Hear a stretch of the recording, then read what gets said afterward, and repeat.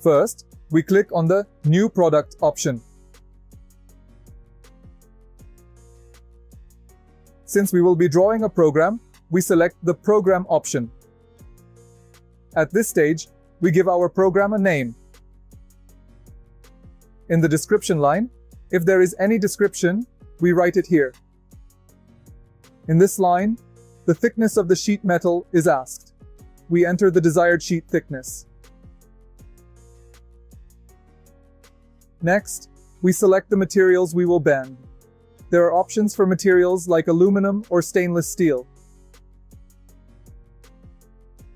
We enter the length of the material and continue.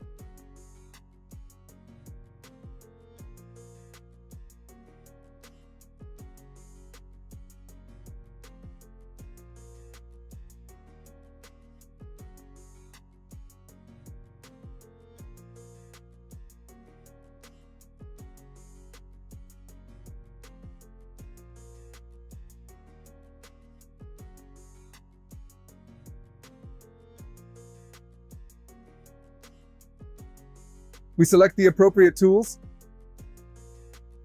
We determine which punches and dies are suitable.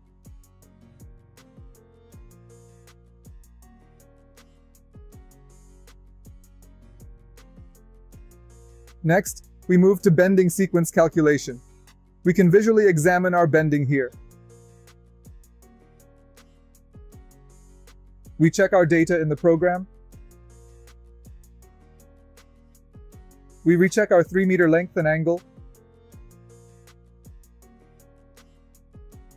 Finally, we see our bending automatically in both graphical and numerical formats.